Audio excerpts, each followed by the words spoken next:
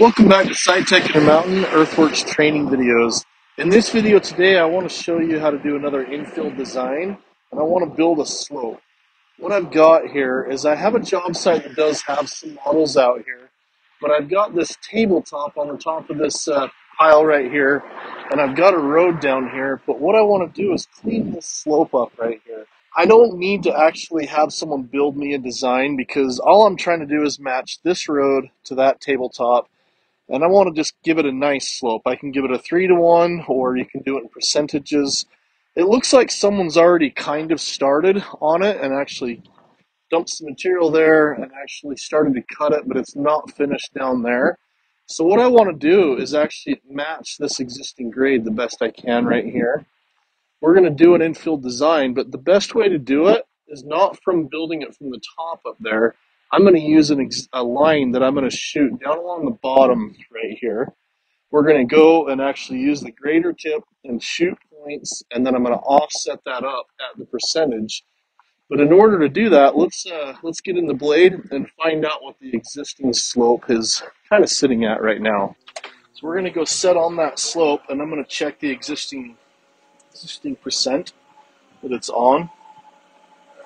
Remember, if you aren't sure what your settings are, is to go into the units inside the machine screen here to know what you're sitting at, or what your percentage is on the screen. So at the bottom right here, if you don't have percentage set for existing cross slope, that's design cross slope, but I've got existing. You can go into the tablet with the gear, and you can go in here and go to units. And you can change right there your main fall and your cross slope between the different options right there. So now that it's on percentage, I'm going to look and see what just the general slope is right here.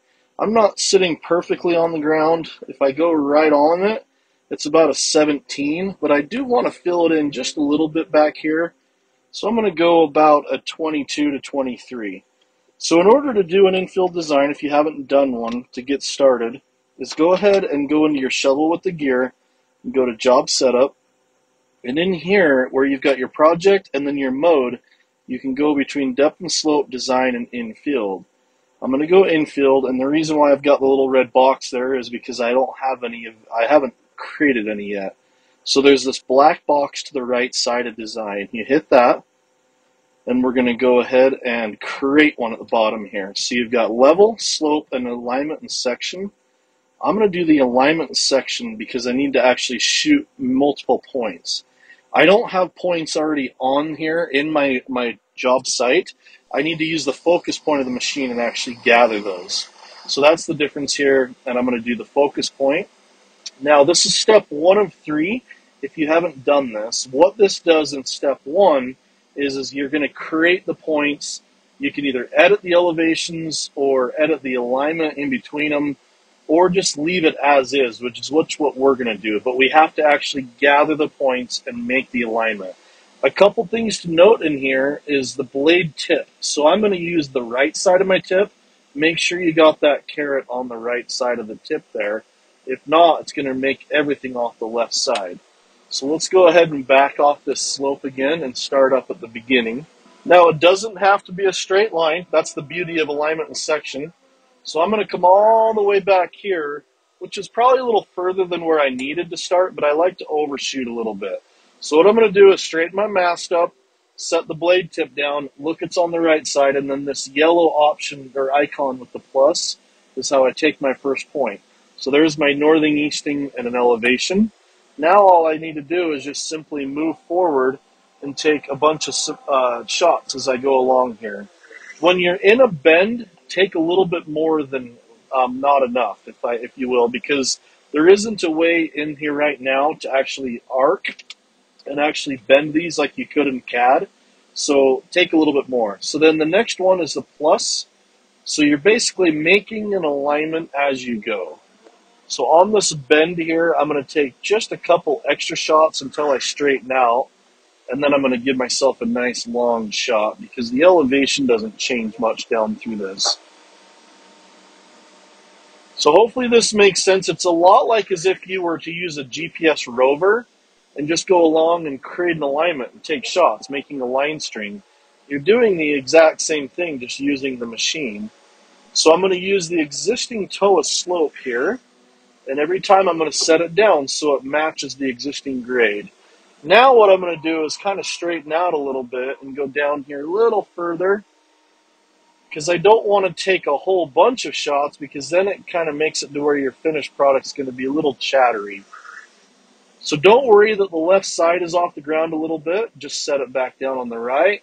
And you can see I'm continuing to make an alignment here. We'll take one more here. And then on this bend, since I do want to bend it a little bit, I am going to take a couple more a little bit closer together. You can see how I have spaced them out. So now as I turn,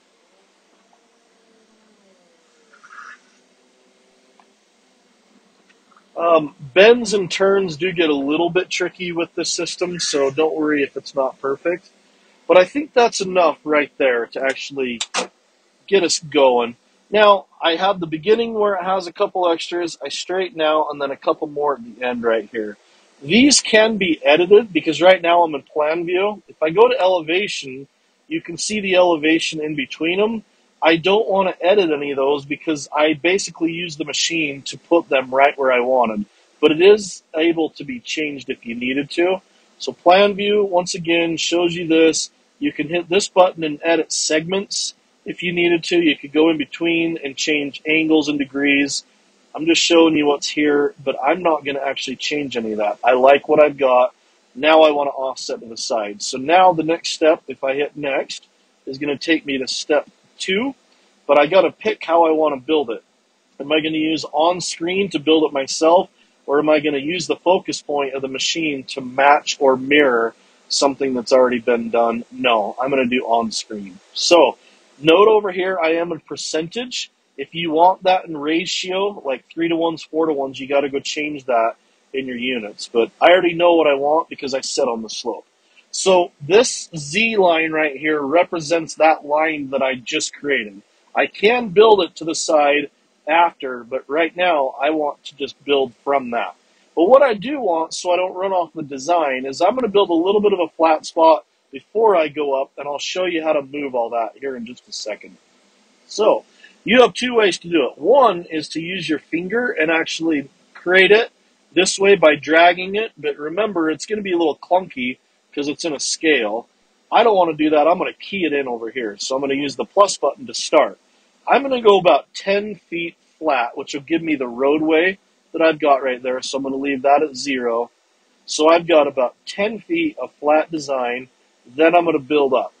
So I'm going to hit the plus one more time to get started on my next one. I'm going to overbuild. That slope is not 50 feet in slope, but I don't want to run off design. I just want to build up, and I'll just grade till I hit my tabletop on the top up there. I'm going to put in 50 feet, and I'm going to give it, I think I said about a 23% is what I want to do. It would be a minus if I wanted to go down, so we're going to leave that a positive. So, in essence, very, very simply, I have built a flat spot and then a slope. But I don't want my actual TOA slope to start right there, because then it's too far over. We're going to change that on the next screen right here. We're going to go ahead, if I feel good with this, and hit next, which will take me to my last screen, which is 3 of 3. So I'm going to zoom in and show you what I'm going to do here. This is in plan view looking down on it, and that's 3D. I can actually look at the alignment in a 3-dimensional world and say, okay, from right here, I want my actual TOA slope to be that line right there. There's this button over here that allows you to move it over. So now that line right there, that blue line, is the line that I shot with the blade, and it's going to push that over into the road for me.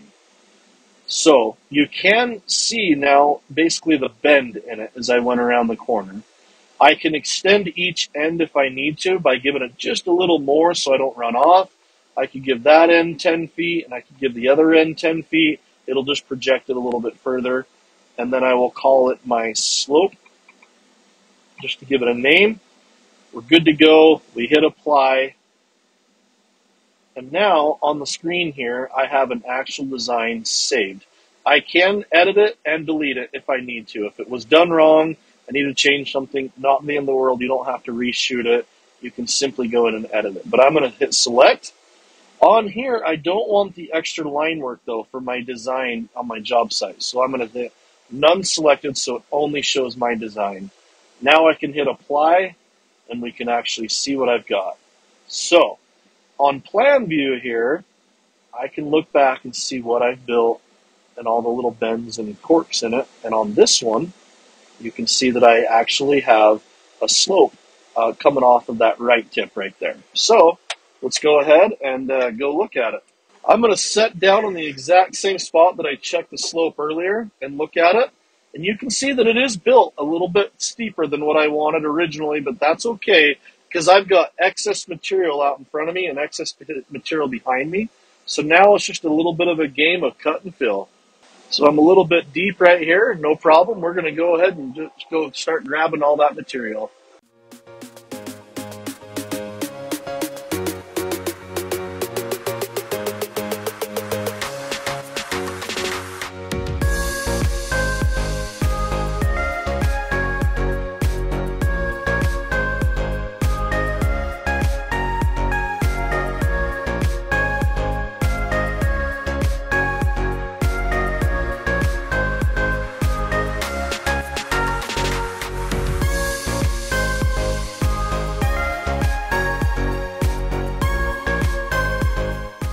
Okay, now that we're done building that slope, let's see how it looks. From the very top to the bottom, nice consistent slope all the way down. The top, I just basically built it, if you remember, fit to 50 feet. So 50 feet extended up above the top there. But all I did is just built it till it was kind of what I call a catch point. So this is how you do infield designs using any machine running earthworks, doing the alignment and section option. Just remember, it's harder to build it from the top down, so just build it from the bottom here. Make your alignment down and then offset up. The other thing you could have did is put an actual V-ditch at the bottom right here if you needed to catch the water. But don't be afraid to learn how to do these things with your machines. That's why this option is even put in there. So don't hesitate to push buttons and learn how to make your life easier if you don't have a model out in the field. So thank you for watching this video from Site Tech Intermountain Earthworks training videos on infield designs.